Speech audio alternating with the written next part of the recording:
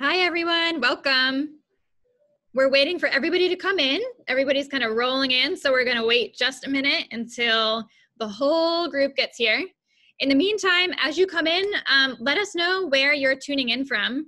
And do us a favor and keep your videos off so that we can keep all of our limelight on the scientists because they have some really great stuff to show you tonight.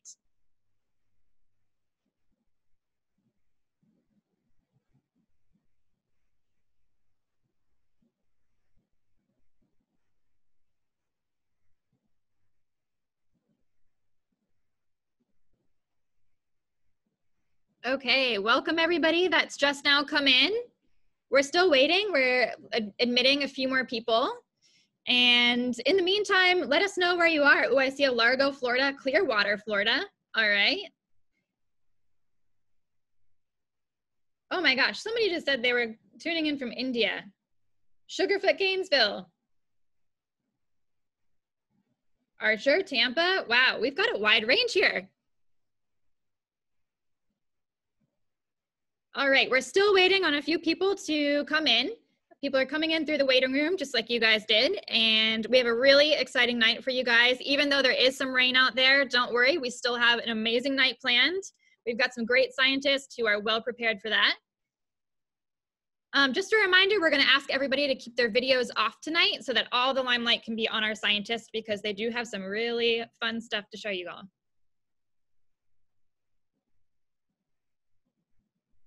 So it's 8:31 and we're gonna give everybody just one more second. Somebody's tuning in from Spain, St. Augustine, Florida, Coral Springs, another one from there, Jacksonville, great. New York, all right. Lakeland. We really miss seeing everybody in person, but it's pretty cool to have a lot of viewers and a lot of participants from all over the place. This is great. This is awesome. And just a reminder, guys, we're gonna have everyone keep their video off tonight just so our scientists get all the attention here because they really have a lot of fun stuff to show you. But it's officially 8:32, and so we're gonna continue to let people roll in, but we're gonna go ahead and get started. So an official hello to everyone, welcome. Thank you for joining us tonight to meet some of the best nightlife in town. And my name is Jonnie, and I work at the Florida Museum, and I'm gonna be your host for this evening.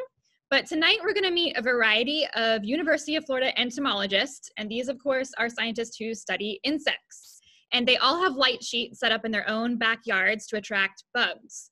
And we actually have a poll for you. It should pop up on your screen.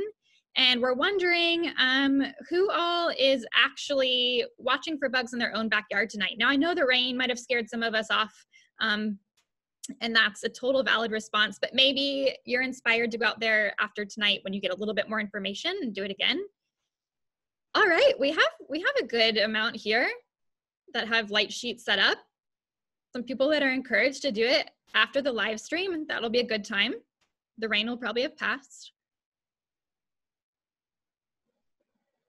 All right. All right, this is fun. Okay, well, we're gonna get started, but just a few requests. You'll notice that you're muted, and if you have any questions for our scientists, though, we do want you to ask those and do that through the Zoom chat. But when you ask a question, just make sure that you address it to everyone, not a specific scientist. And that's because Chelsea is one of our educators, and she's kind of behind the scenes, and she's going to be compiling all of your questions so that we can ask them live to our scientists. So please do ask questions and make sure that you just address them to everyone. In addition, we've planted a few bug experts into the chat, and they're going to be answering some questions along the way that we don't get to because we probably won't be able to get to everyone's questions live. Again, if you're just joining us, please remember to keep your videos turned off. That way our scientists have the limelight and we can show you the cool stuff that they have in their own backyards. Last but not least, if you're having any technical difficulty, feel free to send a message directly to Alberto Tech Support. He's another one of our cohorts. co-host, and he will do his best to assist you with any difficulties that you're having. Okay, are you guys ready? Let's get started, and we're gonna meet all of our scientists. And Akito, let's start with you. Go ahead and take it away. Yeah, my name's Akito Kawahara, and I'm an associate curator at the Florida Museum of Natural History here in Gainesville. I study moths and butterflies, and I absolutely love moths. Moths are one of the greatest groups on the planet. There's over 150,000 species in the world, and here in Florida, we have several hundred as well. I'm interested in how they got here, what are they doing, why are there so many, these kinds of questions. Over to you, Matt and Kristin. Hey everybody, my name is Matt Standridge. I work in the Daniels Lab at the Florida Museum of Natural History, and I am a conservation technician. So I mainly work with endangered species of butterflies. Kristin? I'm Kristin Rossetti, and I'm the conservation coordinator for the Daniels Lab at the Florida Museum. And I work with the endangered Miami blue butterfly and the endangered Schaus's swallowtail, among other things.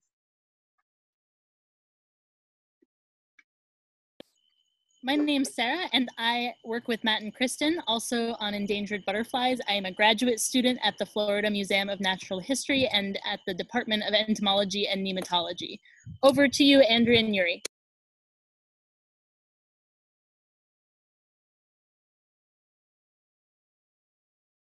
Hi, we just had to dash out of the rain.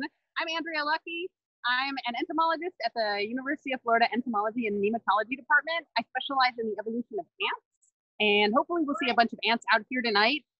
Big female ants flying around, and those weird little males that look just like sneaky little wasps. And I'm Jiri. I'm the forest entomology at the university, meaning I study bugs in forests, mostly bark beetles, and they come to light too. Back to you, Jonnie. All right, thank you everyone. Okay, so I bet everyone in our audience is curious about the different light sheets that our scientists have set up. And so we're going to go over to Sarah. And Sarah, I wonder if you can tell us just, briefly, what exactly is a light sheet? Why does it work? Yeah, absolutely. So a light sheet can be really, really simple, or it can be a little bit more complicated. It can be as simple as honestly just turning on your porch light. But it can also be more complicated. Some of us, you'll notice, have sort of special light bulbs. You can see different colors. But my setup here, I just have an old sheet that I bought at a thrift store hanging from a clothesline. And I have two light bulbs. I have a UV light and a mercury vapor bulb. And then I think Akito is going to tell us a little bit more about why those lights work and how different bugs come to different wavelengths of light. Yeah, thanks, Sarah. So different kinds of insects come to different lights. In my setup here, it's a little bit hard to see maybe, but there's a big strong bulb here. This is a metal halide light. It's kind of the light you can use. You can buy at a plant. It's like a plant growth light. And this one's about 300 watts, so it's really bright. I'm getting UV from it, so I'm actually getting a tan right now.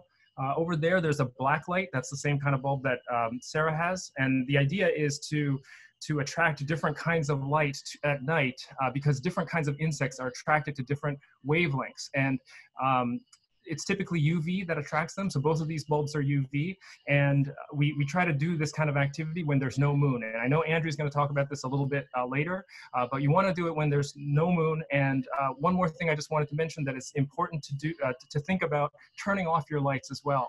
When you're not doing these kinds of activities. So light pollution is a really big problem right now, and lots of insects are dying because people are leaving their lights on, and we need to make sure we don't do that. Insects, of course, are really important for pollination. They're decomposers. We get all kinds of fruits from them, half the fruits that you get at your grocery store from insects. Insects are absolutely amazing, and we just shouldn't forget that. So let's make sure we turn off our lights. Over. Great, thank you. So it sounds like you guys have some pretty high-tech lights out there. And Akito, you mentioned UV and how insects are attracted to that. So that makes me wonder, how are insects getting around at night? How are they navigating? Andrea, maybe you can tell us a little bit more. Are they just kind of bumping around in the dark, finding their way around? Or how does it work? Why are these lights that we're using actually working to attract insects? So this is such a cool question. Actually, it's a cool answer because insects actually navigate by the moon and the stars. And so when they are flying around, they are doing this very cool thing, which is essentially keeping themselves on a steady course, keeping the moon always at a similar angle to their eyes. Now we can trick them. We basically crack their little code by putting up a light. So they keep going closer and closer to this light, thinking they're keeping it at the same angle. They get confused and they start spinning around it. You've seen this happen with a moth and a flame. But the other thing is that, you know, normally the lights are up there, the moon's up high. If our lights are down here, they get disoriented. They land on the sheet, they kind of recalibrate, and this gives us the opportunity to look at them. And then after we're done collecting them or looking at them on the sheet, we can turn off our lights and they'll go about their merry way, navigating by the moon and the stars, just like before. Great. So then that's what makes this so nice, because this can definitely be sort of a catch and release type of event where nobody's harmed, but we all get to enjoy the amazing biodiversity around us. So it sounds like a sheet is an important component because that gives the insects somewhere to land once they've been attracted there, with the lights, which are also an important component. But I have a feeling there is something else that really makes everything sort of come together. And Jiri, I'm going to jump over to you, and maybe you can tell us a little bit more about what that extra component is that really makes light sheeting special. Hello. Well, so one, it's raining. Isn't that amazing? That brings a whole pile of bugs from dirt, that a lot of insects that have been sitting in the dry dirt, and now they're all happy coming out. But really, the main point I was gonna try to get across is that it's not just the light, right? The insects have to come from somewhere, and the somewhere is all around us. And so this is why a lot of people who like insects have yards that look messy, but that really means natural. That means bushes, deadwood, swamps. You kind of guess what my opinion is on lawns and fertilization and insecticides, right? I don't have to comment on that, but as natural as possible so they have a way to come from. Great, well said. Okay, but what about those of us that maybe don't have big yards and don't have special fancy equipment that, you know, some of our entomologists have? I'm gonna go over to Matt and Kristin. Maybe you can let us know if we don't have an ideal location for light sheeting, or maybe our neighbor has too many porch lights on. Where else can we go? Is there somewhere else around town that we can look for bugs? Yeah, absolutely. Other than just your porch and your backyard. Any gas stations just outside of town especially are really great places to go look for bugs. Anywhere where there's a lot of darkness and then you know, a huge source of light, they will be attracted to that. And that's something that a lot of entomologists do when they're collecting is go to gas stations just outside of town. Just so if you do decide to do this, I would recommend going inside and speaking to the gas station attendant before wandering around the building in the middle of the night. It's a good idea in general. Yeah, that's a great point. And gas stations are definitely sort of a best kept secret for especially even entomology students who are out there looking for insects. But yeah, always let the employees know what you're doing, because it might look a little creepy if you're walking around the lights just sort of staring at the walls, but you can find some really amazing things.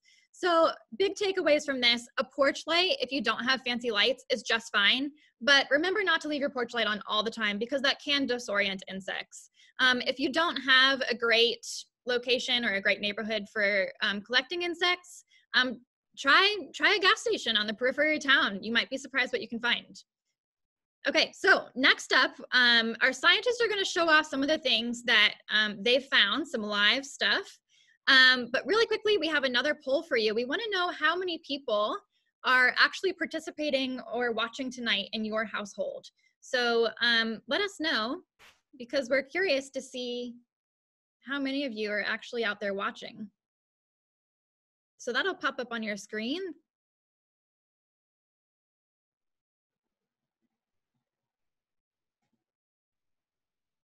All right, we've got some people with 5 out there. Looks like a lot of 2s as well. Maybe some fun buggy date nights. 3s and 4s. A lot of ones as well, great. All right. Okay, so before we head over to the sheets, I just wanted to share with you, I'm gonna share my screen actually with you, and I'm gonna go ahead and get that ready to do here. And I think you should be able to see some guides here. They're actually silhouettes of insects. And you know, I think one of the most fun things for me when I'm out light sheeting is seeing the diversity of insects that come out to the sheet. And these guides right here are actually, they look really simple, but they're some of the best guides, especially if you're a beginner, because you can tell what type of insect you're looking at sometimes just by the silhouette, which is really fun. So whether it's a Luna moth or a big water bug, these are really, really great guides. And the Eventbrite link that we sent you, there's actually a link to digital content where you can follow that link and download these. So we have those uploaded for you if you're interested. Some other great guides, if you want to go a little bit more in depth, are the Kaufman Guide and the National Wildlife Federation for just insects in general. And then the Peterson Field Guide to Moths. And this one is specific to the southeastern North America. These are all really great things that I think most all entomologists have on their bookshelf. So I'm gonna go ahead and stop sharing these with you because we will send you a link to all of these things after the show tonight. So don't worry if you didn't get to write all that down. But we're going to head over to Sarah, because I think, Sarah, you have a few things that are live to show us. Am I right? Yes, if I can get them to cooperate, because they are, as you said, live. So the first thing I'll show you here is, let me switch to my other camera here, is an eyed click beetle. Let me get it so you guys can all see it very well here. There we go. And now this may look familiar to a lot of folks who live on the East Coast. And the reason it's called a click beetle is actually because it does make an audible click sound if you bother it. Now, because it's windy, you probably won't be able to hear it. But and the other neat thing about them is those eye spots glow in the dark. So yeah, they are very cool bugs. And I will get another one prepped. Maybe some other folks have something on their sheets or. Sure. Akito, I think you have some things hanging around too, do you not? Yeah, I do. I can show you some things. I was going to talk about Luna moths in a little bit. I can show you. There's a Luna moth that came in. I don't know if you can see this, but it's right. Sorry, it's right here. Yeah. Can people see this? I don't know if you can see this, but anyway, there's a Luna moth in here. There is one of the really cool moths around here. It's called a rosy maple moth, and it's pink.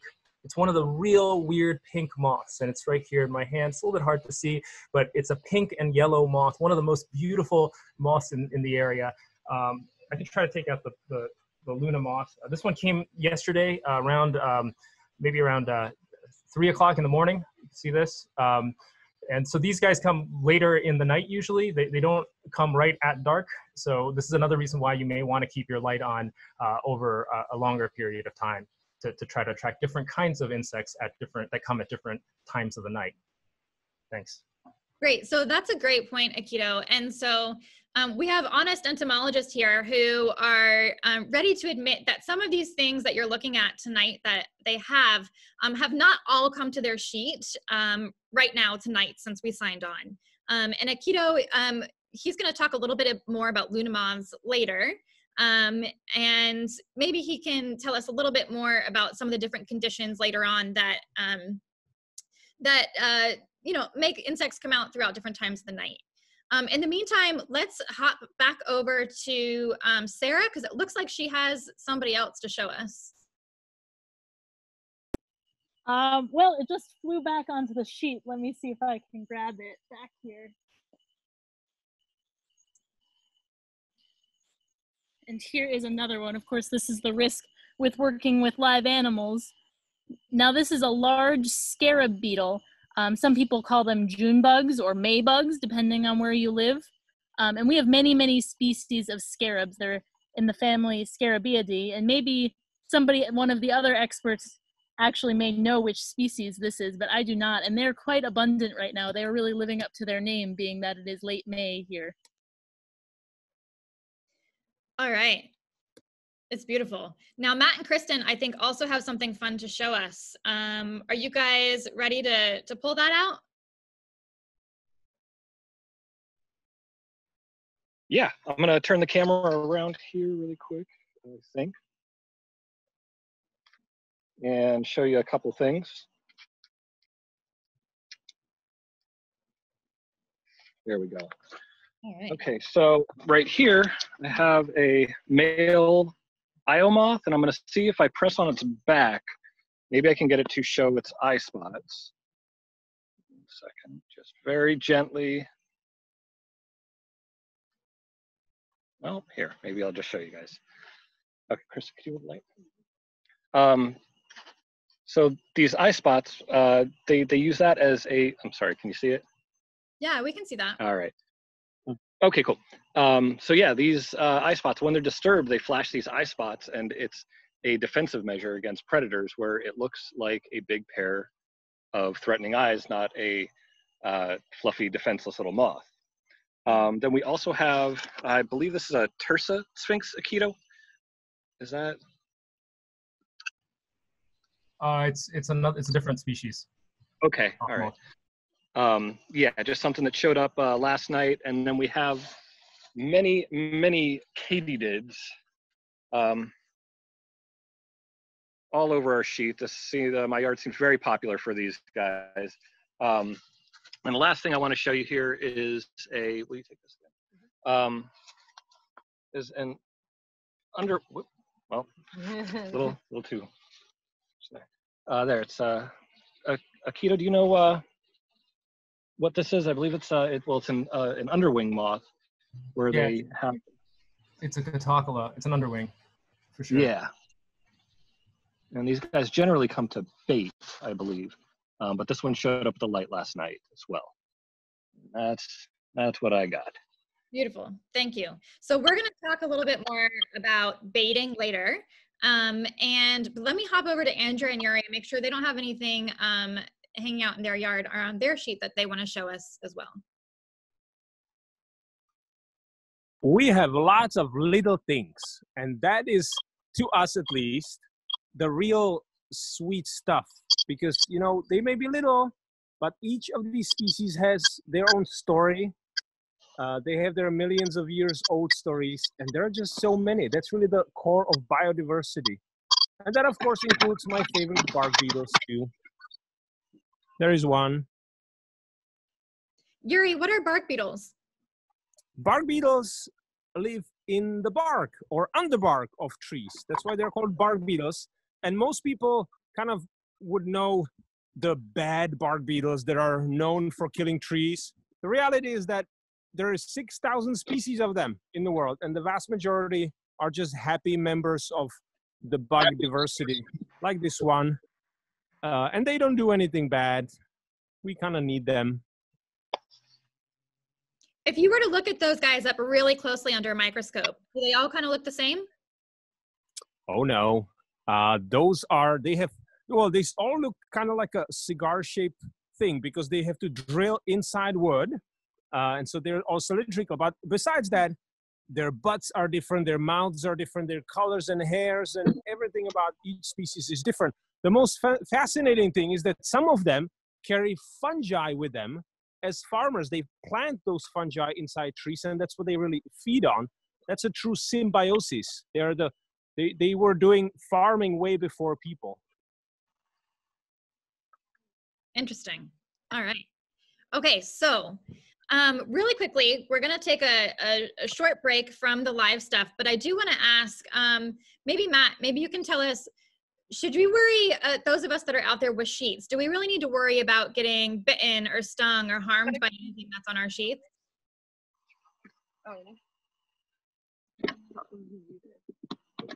Hello? Can you hear me? Yeah, we can. Okay. Yeah, so no, generally once things are on the sheet, they stay there. They're not gonna come off. I don't generally get a whole lot of wasps, but I definitely have in the past, and I've never had any kind of problem with those. But something that you do want to think about is your choice of clothing. And you don't want to wear bright colors, especially when you're using a UV light. No clothes, you don't want to wear any clothes that are really reflective, because then you essentially become another sheet where the bugs will fly at you. So if you want to avoid that, I would recommend dark clothing. Although if you want to be covered in bugs, that's okay too. Absolutely, to each their own.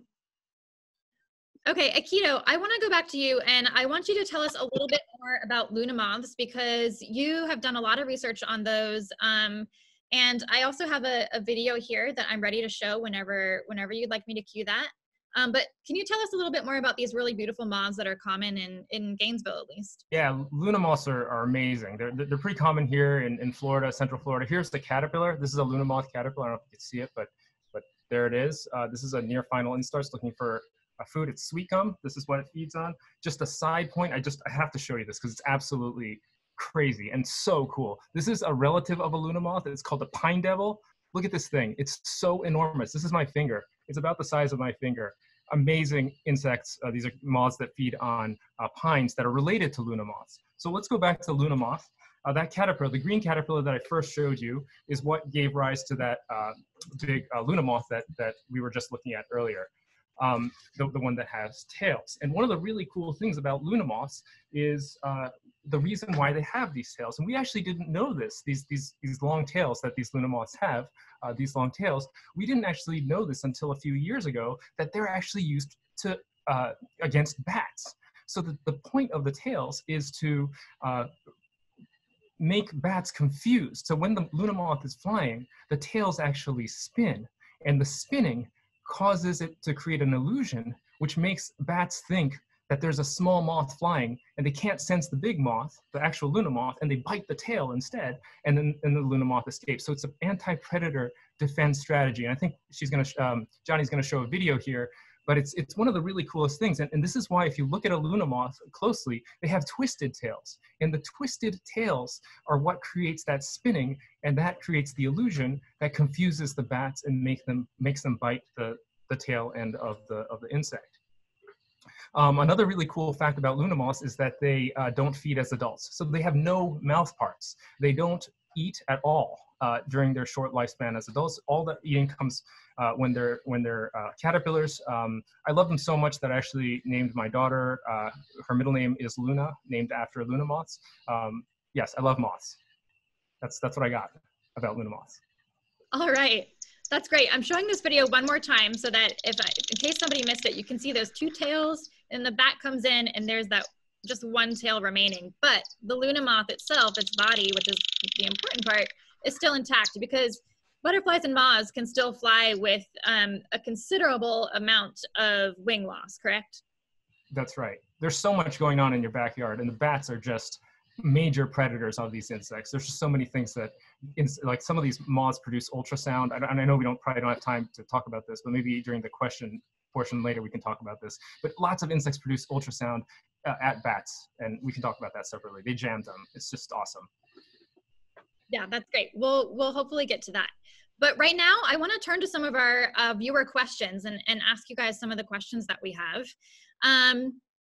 And so I'm going to go ahead, and if you guys want to listen in and give me our scientists can give me a thumbs up on the screen if you're up for answering the question. So we have somebody that asks, hey, we live in a grass field at the edge of the woods, oak trees mostly. Would the moths be more likely to be in the forest or out in the field? Anybody, maybe Akito, you can answer that one. So it depends on the kinds of moths. Some moths fly in fields, but those are the ones that tend to generally have more defenses against predators, like just what we were talking about earlier about like bats. Cluttered environments tend to have lots of moths that have different kinds of defenses. They tend to be slower flyers, so they're not, if wind comes by and they get blown around, they don't end up somewhere else. Because cluttered environments tend to have less wind. I don't know if that answers the question. And Akito, one more question for you. We have some general questions. People asking, where can Luna moths be found? Is it just Florida, somewhere specific? Oh, it's Eastern United States mainly. And down here, there's many generations. So they start coming out in February. Up north, you'll see them in May or June. So they feed on sweet gum mainly. So that's one of their host plants. Here in Central Florida, there's lots of sweet gum all over the place, and Luna moths are around here all over the place. Right now, they're flying, right? This is like the second generation right now, this week. Tonight it's raining, it's great. This is like perfect Luna time. I love it. Okay, so can somebody tell us what kind of sheets would you recommend for trapping nocturnal insects? Do you need to buy like fancy Egyptian cotton, 4,000 thread count? What's the best thing to get? Sarah, can you give us some info? Yeah, sure. Honestly, you can put together a trap like this out of almost anything. You can make it fancy, if you want it to be very resistant and wind resistant. Some folks use heavy canvas with a frame. I think most of us are just using plain old bed sheets. I bought mine from a thrift store for $2, and it's just hung up on my regular clothesline. And honestly, you can attract lots of insects without even having a special sheet. Any light colored surface, like Matt was talking about earlier, will attract them and help them stand out to you. So even if you just have a wall under your porch light that is a little lighter colored, you can attract lots of really cool insects just by leaving your porch light on and then remembering to turn it off once you're done and don't need it anymore. Perfect. Thank you. And actually, Sarah, maybe you can go ahead. This is sort of related. We have a question about what side of the sheet that you're supposed to collect the insects on. So are they coming to the side of the sheet with the light, or are they coming on the other side? They come to both. So really, as Andrea explained earlier, the insects are confusing the lights for the moon. And so if the insect is coming from the direction in front of your sheet, they'll usually land on the side with the light on it. But other insects coming from the other direction may land on the back. So that's actually a really good thing that person brought up. It's important to remember to get up and walk around to the back of your sheet, because there could be something really cool back there that you don't see if you're just sitting on the front side. Great, thanks. And Akito, I think we might be going back to you again for this question. How long do Luna moths live? They only live a few days, maybe a week at most. As adults, as caterpillars, they will live several weeks, and then they pupate. And again, it depends on where you are. In Florida, the caterpillars will live a few weeks and they'll pupate, and they'll be a cocoon, or pupa or cocoon for a couple of weeks, and then they become an adult, and they wait until the rain comes. So like I said before, tonight's great. Tomorrow you will see Luna moths if you're in a place, if there are Luna moths and you have a light like this, you should be able to see some, I think. But if you're further north, the last generation, the one in the fall, will overwinter. So that one takes longer time as a cocoon. Great. Okay, just a couple more questions before we move on. And Jiri, I think this one may be directed at you if you're available. We have somebody asking in the chat about how to sort of mitigate if they live somewhere with HOA and there's a lot of neighbors around them that are using pesticides, or if they're required to spray their house. Is there something else you can do to sort of mitigate that to still attract bugs to your yard? That's a political question. I think it's called outreach, and it's called being a good neighbor and inspire people, because we are really in a sort of a strange situation. If you don't mind, I'm just going to quickly turn also this camera, because we are just having an amazing visitor. It's this ginormous longhorn beetle. Come here. It's probably going to bite me, but it's really important. It's gone. Okay, never mind. So, how do you convince people that when they're pouring insecticides on their lawn, they're actually creating a death trap for everything that flies around? It's about communication, I think. That's what it is. And maybe being a steward in your own yard, like if you can maybe not spray your own nectar sources, or if you have host plants for butterflies, making sure those are pesticide and insecticide free. Right. Turns out that creating a habitat for insects is really easy. What you should do is not to do very much and let nature take its course. Do you have a sort of a dead and dying tree? Just leave it there. Do you have some bushes there? Leave them there. You know, if you have a lawn that's not doing really well, that's great because it's going to have little flowers and little other plants coming up. So my approach would be do less and the bugs will be better off. Yeah, that makes some of us feel a little bit better when we forget to mow our lawns maybe and there's some weeds in there. It's okay, we're actually doing something for the insects, right? Akito, if you can just no need to answer, if you can just hold up the caterpillar close to your screen, that would be great. Which caterpillar? I think either or both, the pine devil and this is the pine devil. Yeah. Finger sized, super awesome. One of the best caterpillars found here in Central Florida. This is a Luna moth. I think I showed this one earlier too, but this is kind of a greenish guy. This is close to final instar. You see that? Chewing, loves sweet gum. It's chewing away and eating away, getting plump. This one's it's close to about half, a little bit over half my finger. So I can actually, for those of you interested, screen share really quick because I know it's dark out there, but you can see here in a little bit greater detail that pine devil caterpillar that Akito has. Can everybody see my screen? Thumbs up from you guys? Yeah.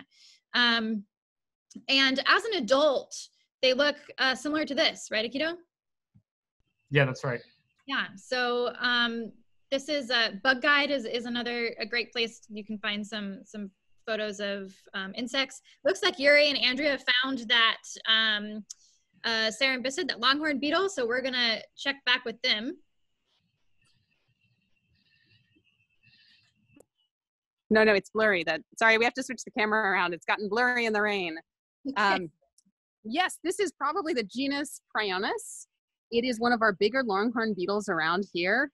Sometimes people hear them bumping into the windows at night about this time of year, and you might wonder what that is. So these actually, they will use these big, strong jaws that maybe you can see on this beautiful beetle to chew into the bark of trees where they lay their eggs, and then and also to defend themselves. If I wasn't holding it by its side, it would bite hard.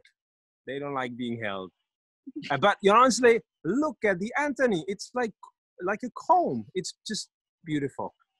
Yeah, very, very long antennae, which is where they get their longhorned beetles. Okay, guys, so we're going to take a break from questions. We'll get back to some more a little bit later. Hopper. They're so cute. I am going to move on, and I want to cover a little bit, why we're even out here.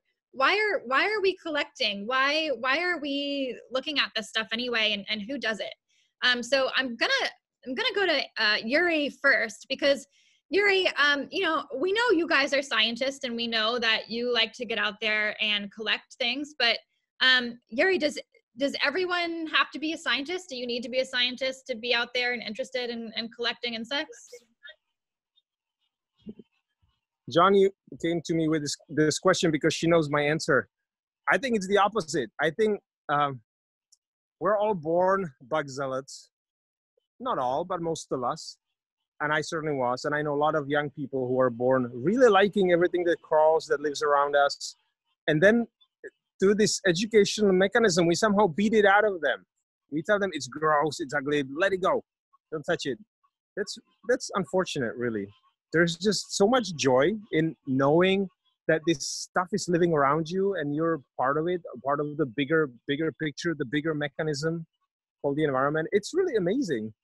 No, you don't have to be a scientist, not at all. And some people would say it's the opposite too, that everybody who's paying attention to little things is a scientist.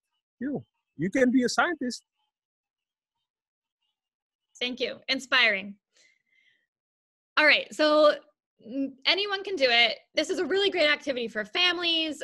Also, date night. I know if somebody had taken me on a date night to collect bugs, oh man, that would have been the best ever. But let's get back to scientists, because that's who we're talking to, right? And maybe Andrea, can you tell us why are scientists out there collecting for research, for fun? What's the deal? So there are so many reasons that people are collecting. One is that people don't realize this, but there are so many insects that we just don't know that much about. So you might be in your backyard looking at the insects thinking, I wonder what that is. And the answer might simply be, we don't have a name for it yet. Or if we have a name for it, we don't quite know what it does. So there's still so much that we have to learn about all the wildlife that's living all around us. Another reason that people collect, and this is something that my group works on a lot, is we collect because we don't know the distributions or the range that insects are occupying. And that includes things like invasive species. So even though we might be able to go out and do a big survey of a national park, everybody can't come into all the neighborhoods and all the personal backyards of everybody in your neighborhood to find out exactly where that new invasive species is. And it is Florida after all. It's a great place for lots of different kinds of critters to live. So it's very helpful when we have lots of people collecting to help us really understand the life cycles and distributions of these animals. And this is actually one of the reasons that research collections are so important. And so we really appreciate our museums and those specimens that they hold, giving us kind of a window into the past. Yeah, what a great segue, because Akito, I want to ask you if you can just really briefly give us an overview as to why research collections that you see at museums like the Florida Museum of Natural History, you guys may have hundreds of examples of the same species. You may have a lot of specimens of the same thing, and you still continue to collect them. And that might seem counterintuitive to some people if we're saying that we're trying to protect a species. Why are research collections so important? Why are museum collections really relevant? Yeah, so museum collections are really important because they give us information about what kinds of organisms were where in the past and also the present. But the past is especially important because we need to understand what's happening to them in this world. Right now, there's a lot happening with changing environmental conditions. I mentioned light pollution before, but also things like warming, climate change, and things like this. And what happens is that these distributions are changing, and a lot of the species are shrinking their ranges. So we need to know the historical distributions and the historical place they were, and what did they look like at that time. And that is really important, and the way to do that is to look at the museum specimens, because that is the information that we need to understand that. And there's all kinds of ways to use models and all kinds of really cutting edge approaches that we're using to try to understand what's going to happen in the future given where they were before. And so it's possible that something you collect now, you're not even going to know how you can use that in the future. So scientists that were collecting things 100 years ago didn't know that maybe your lab would be taking DNA from that sample. Is that right? Yeah, that's right. They probably didn't know that. And I mean, as an entomologist, kind of growing up, I grew up in Japan originally, but back then, when I was a kid, I remember seeing lots of insects of certain species, and now I go back and I don't see many of them, and I don't know what happened to them. But talking to local people, a lot of them have disappeared or changed their ranges, and the only evidence I have is actually the specimens that I have in my own collection. So it's really important. Thanks. So Matt, if you're around, I'm going to circle back to you because, we're talking about sort of this connection between, people that are just doing this for a hobby in their own backyard versus scientists. If you're just somebody that wants to do this for a hobby or for fun in their own backyard, that's great. But I think you can actually make a difference there. You can have pretty impressive collections. Even there's examples from right here in Gainesville, are there not? Yeah, absolutely. So our old collections manager, George Austin, he did basically what we're doing right now tonight over the course of an entire year, though. And in that year, he collected over 25,000 moths and over 800 species, which really goes to show you that, like, you need to come out and collect at night to know what's going on, because we don't see this stuff during the day. And moths are incredibly important pollinators that do all their work at night. So yeah, that's another good reason to be out there and just, seeing what there is. Thank you. Andrea and Jiri, do you have something you want to add, or are you just agreeing with Matt? Yeah, I was also going to mention one thing. I like what Akito said about that the collections are sort of a book that keeps being written by nature itself, by what we catch, and we can go back in time, really. But what we're also seeing is not just how some insects, many of them are going away. We're also seeing new bugs. Not all bugs are nice and cool. You know, some of them are invasive. We are seeing species that we have not seen ever before. Often in our sheets, in our collecting efforts, the first time we catch a new pest, you know, it can be in our backyard. Those are also important. And I can just add to that. I've been teaching insect classification at the University of Florida for years now, and almost every semester we get something new. Sometimes it's native things that we didn't know about, and sometimes it's new things, new records for the state. And this is just students over one semester going and collecting with their nets. So there's a lot of contributions that the public can make. Andrea, while you're talking about new things, I think there's probably something that a lot of us have seen in the news lately that kind of comes across as intimidating, but I'm wondering if you can tell us a little bit more about it. And I think so probably you're talking about those hornets, aren't you? I am. Okay, so a lot of questions have been coming in, not tonight, but just in general to entomologists about these hornets that have been in the news. First of all, I don't like these sensational names that people have been using to describe them. It's not really fair when we use human intentions to describe insects. They're not out there murdering anybody. They have life histories. This is the Asian giant hornet, and it is a really, really big insect. It is incredibly cool to see if you've ever seen pictures of it, and people get very excited about their life histories, how they work, and just how big they are. One thing I will say is that a couple of dead specimens have been found on the west coast of the United States. They're not in Florida, they're not on the East Coast, and there are no established populations as far as we know. So there's some good sources of information out there about them. Johnny's showing one right now, which is a featured creature article about them. And rather than sensationalize them, one of the things I would say is that when we think about exciting big insects, we should actually look at some of the interesting ones in our own backyards. So those silhouettes that initially, Johnny, you put up that page, or everybody who's watching has access to those pages, there are some really cool insects that if you really want a treasure to hunt for, I suggest going after some of those. Things like Dobson flies, because goodness, they look so frightening. They're so big and scary looking, but the truth is that they're delicate, really delicate, and somewhat rare. So there are all kinds of insects that I think it's better for us to turn our attention to. And those, when they hit the news, in some ways it's great for people to recognize insects are important. On the other hand, I don't think that it's really worth our time to be worried about those right now. Thanks, Andrea.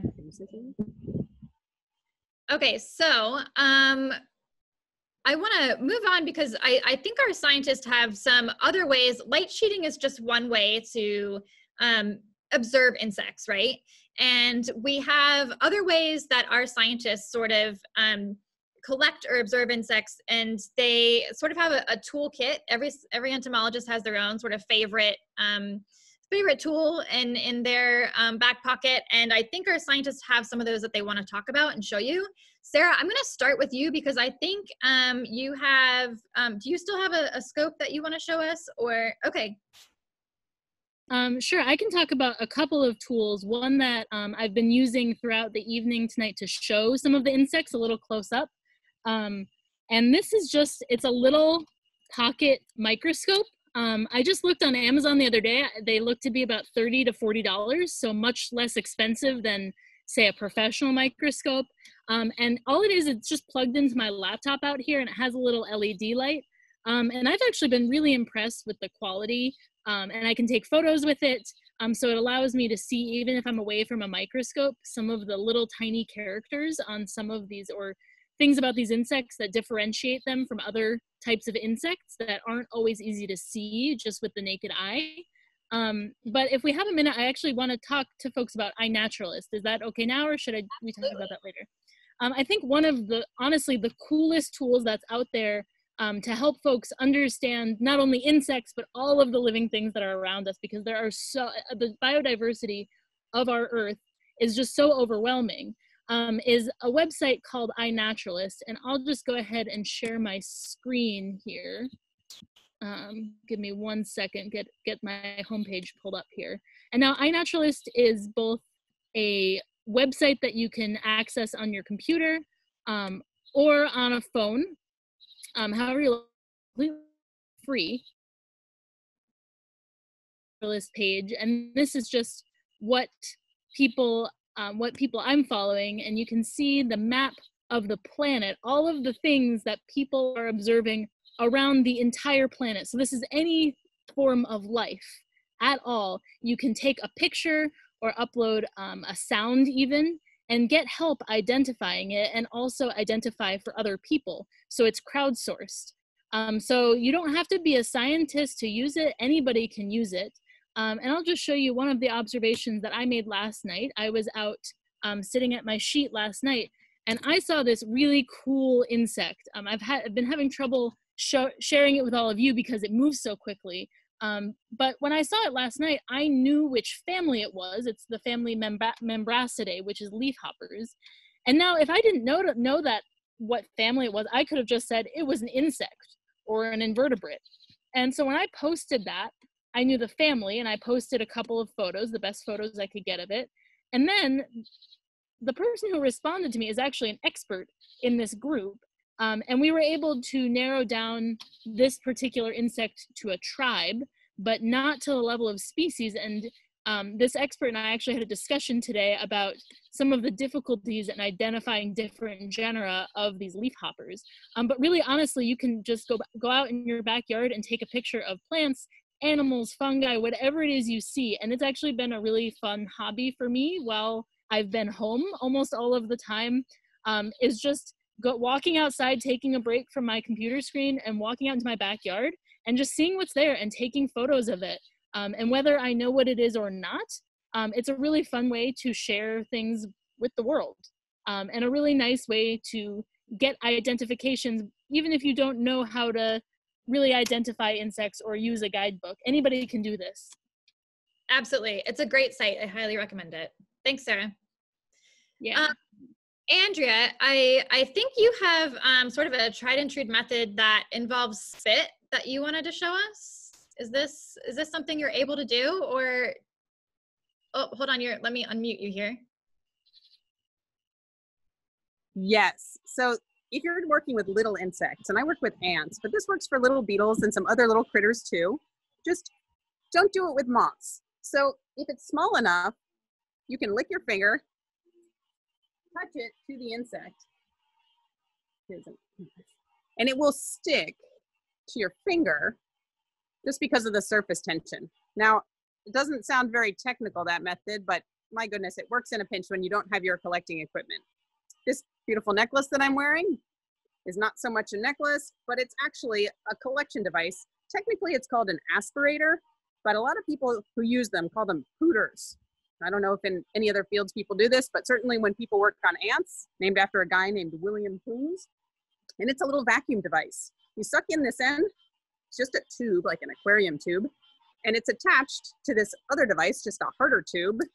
And in between the two of them, and this is important, this is the key part, there's a little screen.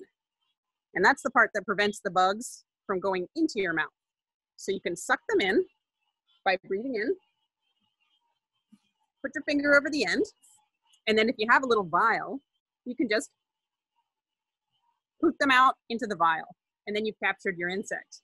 Now, if you're extra fancy, you'll get an aspirator or a collection that has a collection device on it, so that when you suck in on this side, the bug goes in, lands in here, but then doesn't go back up. And if you want to get extra fancy,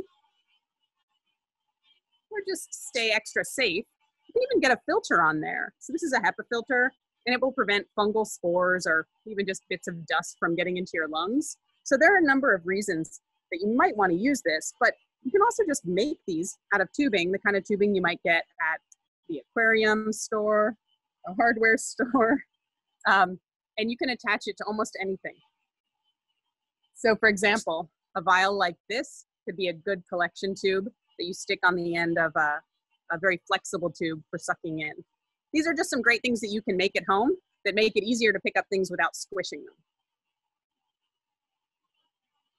Thanks, Andrea. Who knew HEPA filters were involved in entomology, right?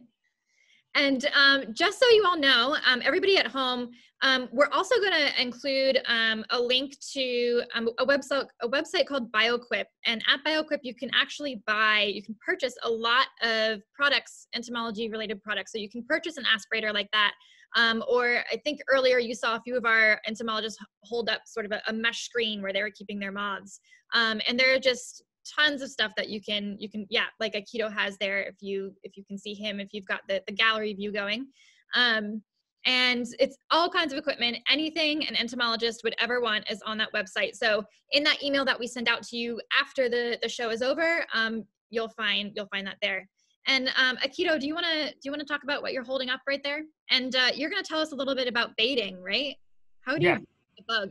Should I start with baiting or the sheet or the box? You've got the box. Let's start there. All right. So this box is insects that have been collected here. They're all from this backyard. Of course, Luna moths down here, and there's things like the Io moth right here. This is an underwing moth. This is the Dobson fly that Andrea was talking about earlier. Eye-click beetle, the one that Sarah was talking about. All kinds of stuff, and this is just a small little fraction of the things that you can find. And this group of moths, the underwing moths, also Matt Standridge was talking about this earlier, they come to bait. So the way you get this is by light, but the best way to do it is actually by creating your own bait trap. And so what you do is you get a bunch of stuff, and I got a bunch of stuff here. I hope you can see this. I don't know, can you see this? It's right here. Is this okay? So here I have beer. That's important. And then you need some things like sugar or molasses. And then a bunch of fruit. So here's a mango, some bananas. Usually you want them really rotten. You can go to the store and get really rotten fruits like peaches and things like that. And you mix this all up. And then you put it in a pot like this and you boil it. And you get it really sweet and you let it sit for a while, ferments and so forth. And then you use a paintbrush. You go to trees in your yard or elsewhere and you paint this onto the trees and you walk back and forth along this path and you will see all kinds of insects come to these traps. And there's lots of insects that actually don't come to lights, but they will come to something like this. So this is a specialized way of attracting insects in another way. Awesome, sounds like fun. And Akito, can you do that sort of any time of year? Is there a better time of year to do that than others? For underwing moths and stuff, this time of year is very good. It depends really where you are and so forth. But of course, dark moon nights are the best. Great. Which, by the way, we are sort of in a new moon phase right now, which is what makes this time of the month really great for collecting insects. Now we're coming up on 9:30. There's so much more we have on our list to talk to you guys about. Collecting and insects is just a massive topic, and there's so many more things we have on our list, but we do know that our hour is technically up. And if you have to go, we totally understand. And we want to thank you so much for coming and so much for being here. But we are going to send you an email after the show is over. And there's an evaluation in that email. And those are really, really helpful for us so we can tweak and sort of plan future virtual programs for you. Now, if you're able to stick around, our scientists are going to be here for a few more minutes to answer a few more of our questions because those have really been rolling in. And maybe show you a couple more things. And I think somebody else was going to talk about how to keep caterpillars, do some caterpillar husbandry, or even what that means, basically just raising caterpillars. So if you have to go, thank you so much. We really enjoyed having you. But if you want to stick around, I'm going to get back to some of these questions. Oh, I have one final poll for you, apparently. Okay, so those of you that are leaving and those of you that are staying, everybody let us know, how inspired do you feel? Do you think you're going to get out there and collect insects again in the future? We've got a lot of yeses. I like this poll. All right. This is great. Good responses. I like it. And you know what? And for those of us who would prefer to watch others do it, that's why we're here. And we've got enthusiastic scientists to show off what's out there. And we can appreciate it from Zoom. All right. Now, if our scientists don't mind, I have a long list of questions. So remember to give me a thumbs up if you're interested in answering the question. Okay, somebody wants to know if there are stink bugs in Florida, and I want to say that somebody in our group had a stink bug. Sarah, do you still have that hanging around somewhere, or did it take off? It flew away, but yes, we have many species of stink bug in Florida, some of which are important, are pests for certain agricultural crops, but so that's what maybe some folks are familiar with, is hearing about them in a negative light. But like Jiri was talking about earlier with the bark beetles get a bad rap. Stink bugs get the same bad rap. Most stink bugs are just out there minding their own business and not bothering anyone's crops or anybody really, unless you bother them, in which case all they've got for you is a little bit of a smell. That's their defense, to try to keep you from smushing them. So yeah, don't smush them. I think that's actually a pretty effective defense in my opinion. But yes, we do have them here in Florida, and I believe they're pretty much ubiquitous everywhere in the world. I think everyone probably has at least a few species of stink bugs where they live. Thanks, Sarah.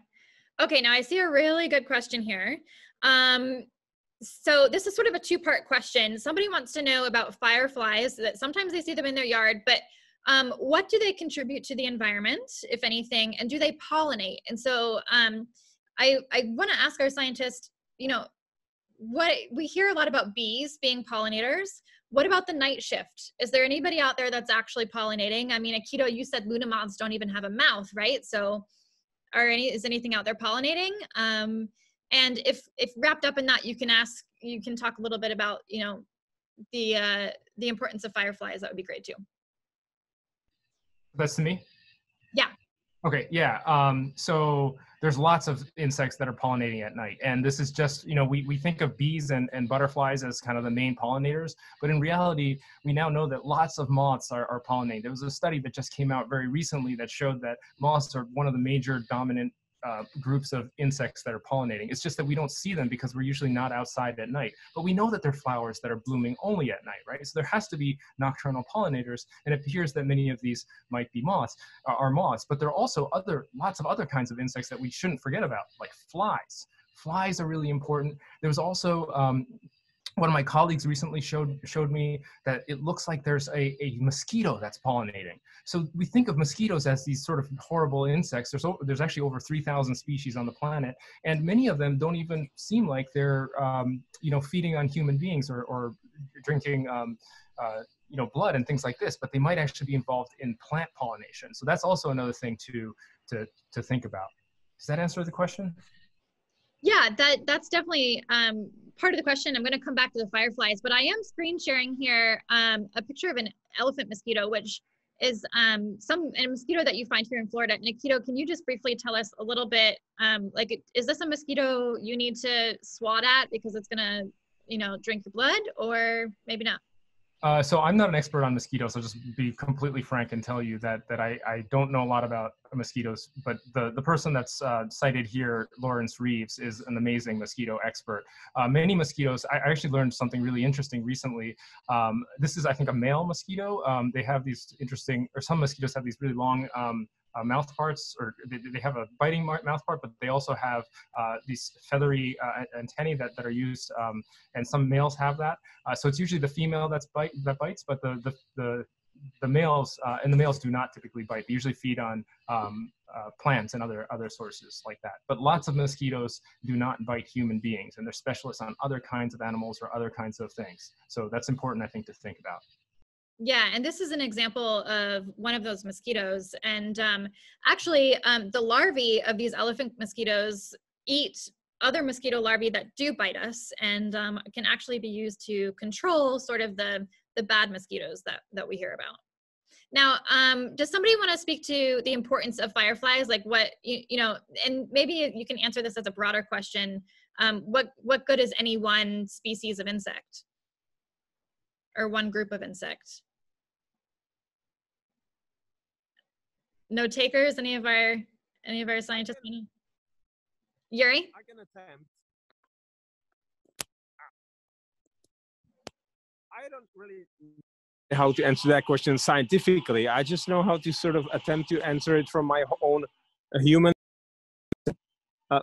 human-centric view, which is that why do we keep trying to assign some importance to things from like our own perspective?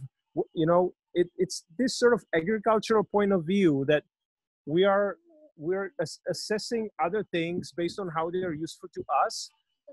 That's pretty self-centric, I would say. I think there's just so much out there we don't even know how we fit in the grand scheme of things. How do we know about how mosquitoes fit within the grand scheme of things? You know, it's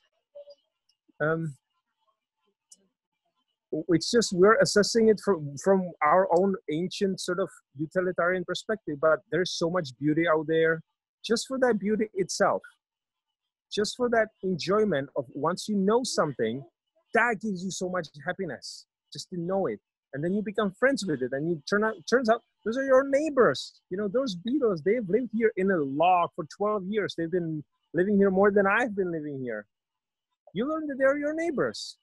They don't have to be useful. Well put. Okay, we have some questions about citizen science opportunities. I'm wondering, Andrea, if I can call on you for this one. We can add some of these to our email list that goes out after the show as well. But are there specific citizen science opportunities that anybody wants to talk about, any of our scientists? I know it looks like Andrea's off screen right now, but so Andrea has one that I'll include in the list after that we send out called School of Ants. And of course, you know, Andrea does study ants. And we'll send out some different, looks like she's signed on here. Sorry, taking a minute to get coordinated here. Yeah, there are actually some really amazing citizen science opportunities out there. So if you're interested in whether it's insects or plants or the stream water near your community, you can go to a place called scistarter.org, and that's just an aggregator. There are so many opportunities right now. It's been about, I don't know, 10, 15 years since citizen science projects really started popping up all over the place. I've been involved in one called School of Ants, which had people collecting ants in their backyards and then sending them in, and my lab has been tracking, basically mapping these ants across the US and looking at things like, for example, invasive species or introduced species, and trying to reconstruct the history of how did they make their way across the US. So right now, I think there are actually some cool projects that I believe there's one run out of the museum on butterflies. And I think just in general, a lot of what people are doing right now on iNaturalist is actually providing a huge amount of data that's becoming compiled and really contributing to what scientists know about these different kinds of insects. But yeah, I encourage all of you at home, if you're interested, go contribute. We need your help. You can't do it alone. Thanks, Andrea. Okay, this is another moth question. What are the main predators of moths, and are yellow jackets predators of moths? Any takers? Akito. Sure, yes, yellow jackets can be predators of moths, especially the caterpillars. So the caterpillars of the moths. So yellow jackets, oftentimes what they need for their young in their hive is to bring back other insects. And what they do is they go out and they go hunting, and they look for different kinds of insects, and they bring them back to feed their young. And oftentimes, if they come across a caterpillar, they will catch that caterpillar, bring it back, and feed it to the young. So yes, they are predators of moths. The adults are not generally predators, are not prey to things like yellow jackets, but adults are more prey to things like bats that I mentioned earlier, or things like birds. You know, in my yard, sometimes I see, you know, in the morning after I turn off the lights and so forth, the moths kind of fly away, but then there's all kinds of, you know, cardinals and all kinds of, you know, Carolina wrens, things like this that come, and they're just feasting off of the insects and moths.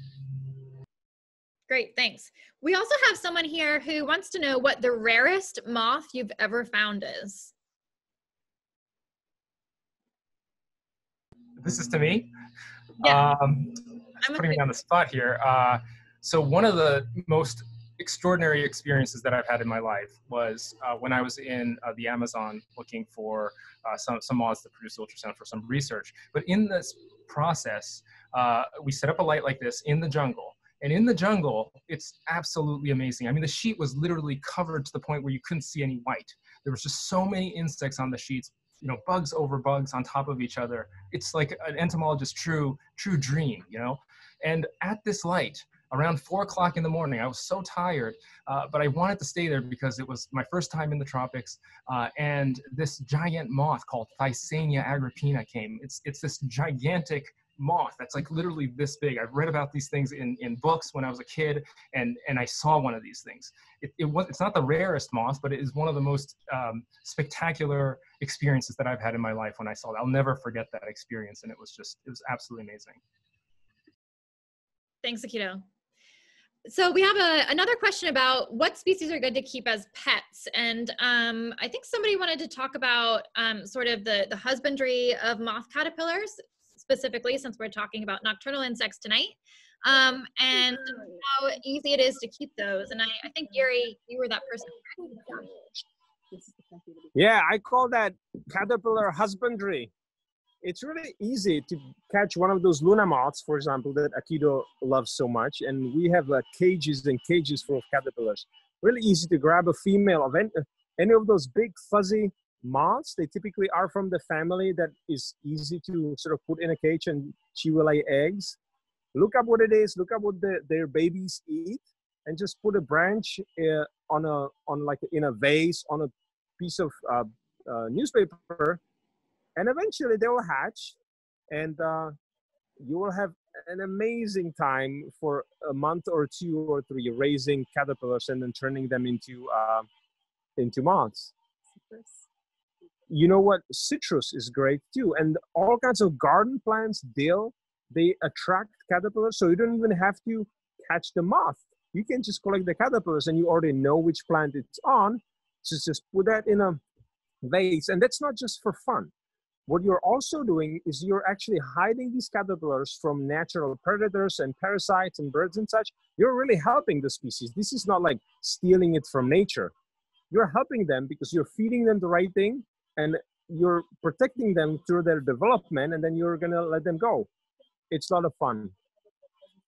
It is a lot of fun. I have some on my own kitchen table right now. But 2 great points that Jiri made is that if you know what plant you're looking at, what host plant you're looking at, that helps you identify what caterpillar you're looking at. And alternatively, if you have a caterpillar eating something, butterflies and moths can be kind of picky about what they eat, right? They need a specific host plant. So make sure you try to figure out what that caterpillar is or what plant you took it off of, because it probably needs to eat that same type of plant. You can't just give it grass or something like that in order for it to grow into a healthy adult. And so Jiri was also talking about cages, and that's those mesh cages that our scientists keep holding up that are really great for keeping butterflies and moths. And Luna moths are a really great one to keep. And Matt, I think you have some butterflies as well. I don't know if you still have those around with you. I do, actually, yes. Let's see if we can see if you guys can see this. So this here is a giant swallowtail. It's a very recognizable butterfly. It's large, yellow, and brown. But they feed on citrus, and this is one that I collected from my backyard. I found it on a wild lime tree, and well, they have a really neat thing, osmeterium. It's this kind of gooey forked appendage that comes out of the top of their head, and it smells pretty awful, but it's a great defense against predators. It keeps away wasps and lizards and other things. And one of the other neat things about these guys is that they camouflage themselves by looking like bird or lizard poop, which I'm not sure if you can really see this that well, but I promise they do. So I also have some black swallowtail caterpillars that I found on my parsley out back, and they eat parsley, dill, cilantro. Very neat looking caterpillars. Can you get that a little bit closer? And they are also, Yeah. I'm trying to angle the, can you see that? It's Blurry, all right. a little fuzzy, but I think we know it's there. And this is Okay, yeah. Go ahead. It's like the parsley that I'm sorry? It's the parsley that we eat? Yeah. Yeah, same stuff. I have an herb garden out back, and they're eating that stuff. So I can understand some people not liking them for eating their herbs, but they are really cool little caterpillars. And these are Eumaeus atala, or Kunti hair streak, and these guys are mainly found in South Florida, but they're really cool looking caterpillars. They almost look like gummy worms, but you would not want to eat them. Their defensive strategy is not camouflage, but advertising their bright colors, which is letting things like lizards and birds know that they are extremely toxic to eat. Like, you can touch them, it's fine, but if you were to eat them, probably make you sick. Thanks, Matt. Okay, so somebody's asking about a decline in the number of flying insects in the area, and this is also something that I think we've been hearing in the news, just a decline in insects in general. Do you all as scientists observe that as well, or is this just something that you're seeing in the headlines and not actually observing? Akito, you want to tell us a little bit?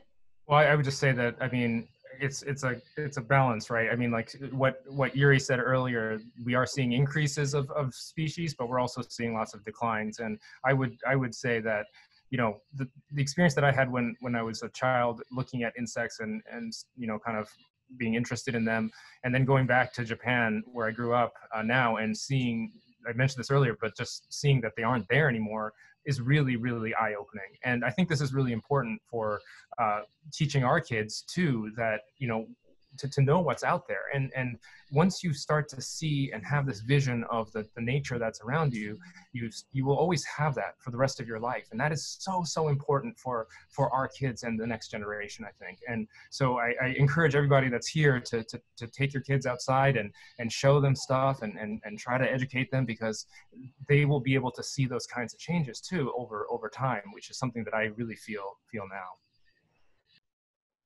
Thanks, Akito.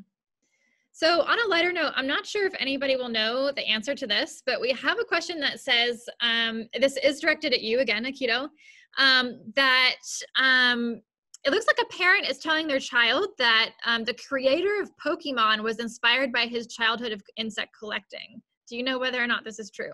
Yes, it is true. So Pokemon and a lot of Japanese animation films were inspired, or the creators of these films were very highly inspired by insects. So a great example is Hayao Miyazaki, who was the director of Spirited Away and lots of other films that have shown up here in the United States that are covered by Disney and so forth. But if you watch these films, there's all kinds of kind of bug-like things that come out, or the main character, you know, their goal is to protect nature and things like this, and lots of insect-themed characters and you know, images and things like that. So yes, that is true. Bugs are, yeah, it's inspired a lot of Japanese people. All right, everyone, it is way past our 9:30 deadline. So unless our scientists have any more big showy stuff that they want to show off, maybe they can all hold something up to their screens. We are going to have to sign off. And I do want to say huge thank you to all of the people that are working behind the scenes that you don't see tonight. We have people compiling questions and monitoring and helping out. You all feel free to turn your cameras on if you want to, or unless you're in your pajamas, and take a virtual bow. Thank you for helping. Thank you to our scientists, but mostly thank you to everybody at home, because we could not have done this without you. Keep a lookout. Thank you, Alberto. He's been helping out. Chelsea, thank you. Keep a lookout for that email that we're going to send you with the survey and all kinds of fun links to everything that we've talked about tonight. I'm sorry if we didn't get to your question. But maybe some of those questions will be answered in the links that we sent afterwards. So thank you so much. Have a great weekend, and hope we can see you all in person soon. Good night. Bye.